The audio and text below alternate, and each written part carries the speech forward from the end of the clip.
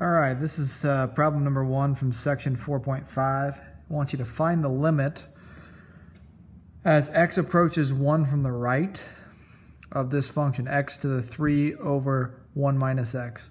Now this section is covers the L'Hopital's rule. So what we want to get is we want to get this into a fraction form. Right now it's in a form where you have some variable to an exponent, and we want to get into a fraction. So in order to do this, we're going to have to use some natural logarithms here. So let's start by rewriting this as limit as x approaches 1 from the right.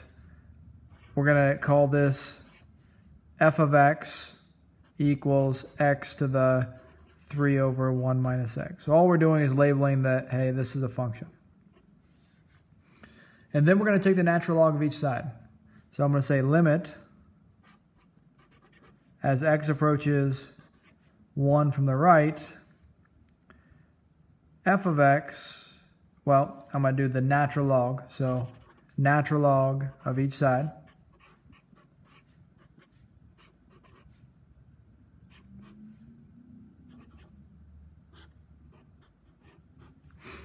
And when I take the natural log of each side, what's really nice about this is this exponent then, with the logarithm properties, this exponent can be moved to the front. So I start with the function, I take the natural log of each side, I can bring the exponent to the front. This is our first step here.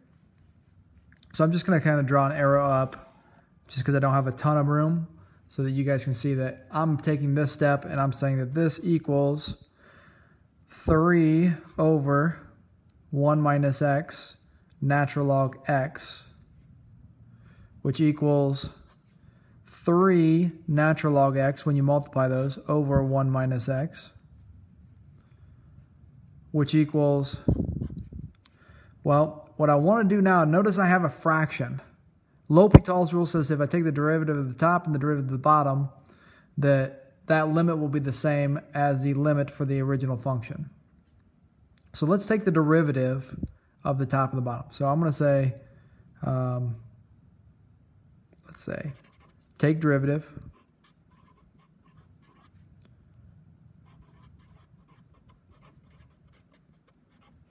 of top and bottom.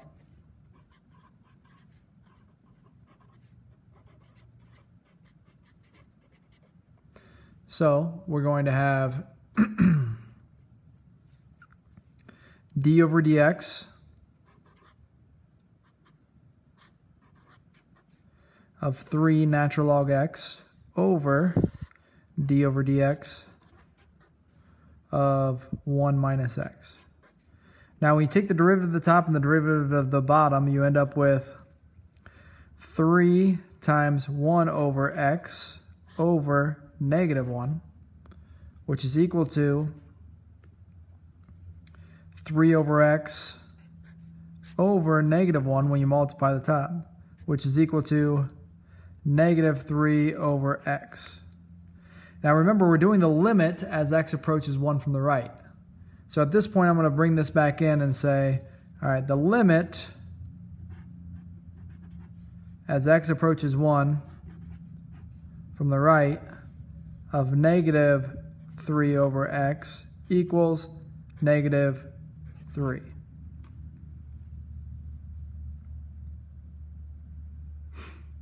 Actually, a better way to write this, so I'm going to kind of cross this out. Let me write this a little better. This would be the limit as x approaches 1 from the right of natural log at f of x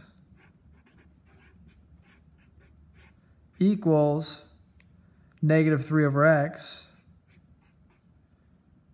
which equals negative 3 when you plug the 1 in for the x. So now we can go back and we can actually find the limit for the function. See, we found the limit for the natural log f of x, and we found that limit to be negative 3. And the reason we found the limit for natural log f of x is because we took the natural log of each side, then we went through, used L'Hopital's rule, and came up with negative 3, meaning that the limit as x approaches 1 from the right was natural log f of x, or of natural log f of x, is negative 3. So what we want to do is we want to go back to this part right here and say, all right, our limit as x approaches 1 from the right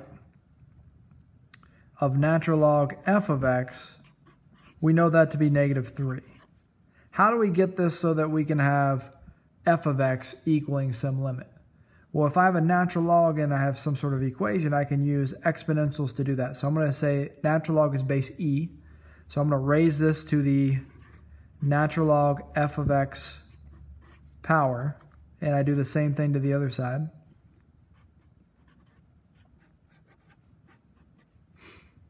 And then these cancel, and I'm left with f of x equals e to the -3.